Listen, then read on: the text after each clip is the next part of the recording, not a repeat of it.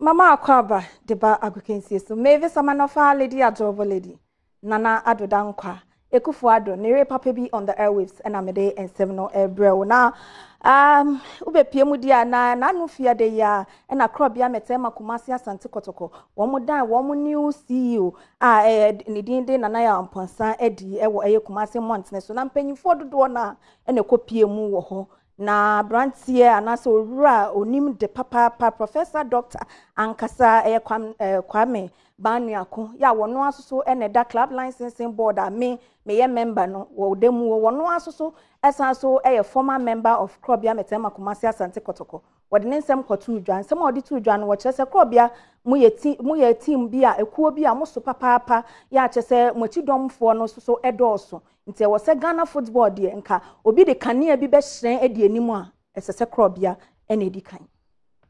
Chairman of the FA's licensing board, I'm very happy to see what is happening today.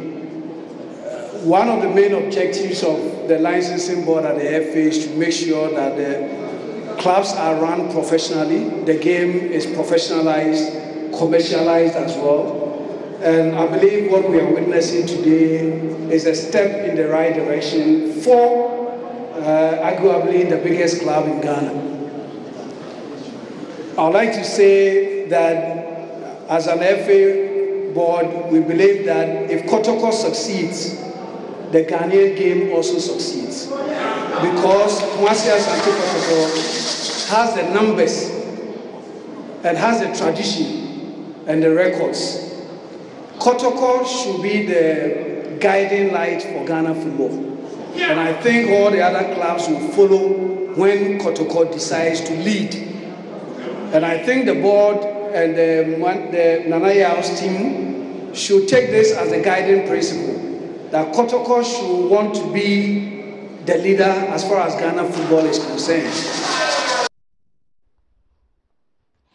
Metwaso de ama de anakrobia ho ani egusu a ye wo ora Christopher Damenya a manfo frɛ no decrease wono so ednasem kotu dwa wono ene NCC for kyese Kotoko supporters no womo epanyi a woda womo anim wono so se wogidie se nana mponsan ya nei wabe CEO no obetimi edikuo nanim ama womo ekwa kodu Israel emontene so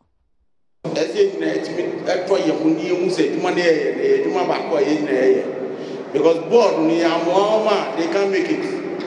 Board ni so can't share what is going on that we don't know. And communicating to each other. From management, from the players, from the board, from the supporters, we must be as a family. I say Nefi Kotogo Bakuma, yes, Bako. And to make part Boma Radi say, any Radin Paye, say, over my board members, every Nyanche, and no Munyan Sam, say, Bakoto. Near 3 years supporters, the Bapuam, Yapeta, Edmanaye, Naneo, Yafana as a chief executive, or any Babako, on to be Kato Bieni. Say, Yenayamwa. Yan shake money thing, Amana, on to be with money because so any papa cope. Dear Medi to me so workra no bekaya brantie Patrick Alote Kutukuboni waye WBO Africa Super Welterweight champion na no ada ansa na COVID yi beba yare pudu yi ba beba na Krobia any house of folk wo mu si akan ya wode abufuo ekobo Kotoko fan bi ye ban no 6 months no enei they say ne ho fan watimi aseve ban na wie na ne nsema wode ato ye nimnie BBC BBC wo so a shase no na ma we basa bet se be wie na se OTBB pa na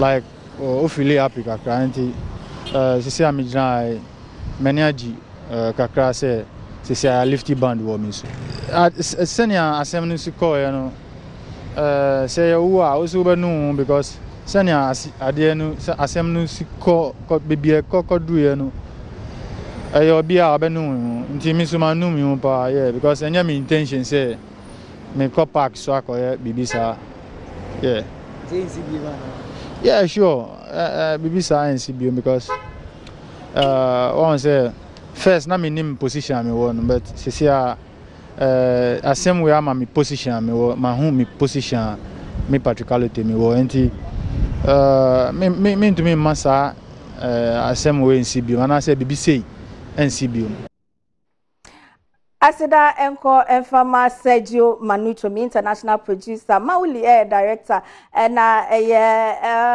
Mr. Dodu, and Eric Munyina, Ebo Metidom, and Amede and Semno Ebre War. If ya amankwa tamaklu, Mrs. Edidiakan etwa so Eddie Amount and Fonsa and Kefidi, and still maybe some man of our lady at Lady Nana Adodankwa, Ekufuado, Nere Papi on the airwaves.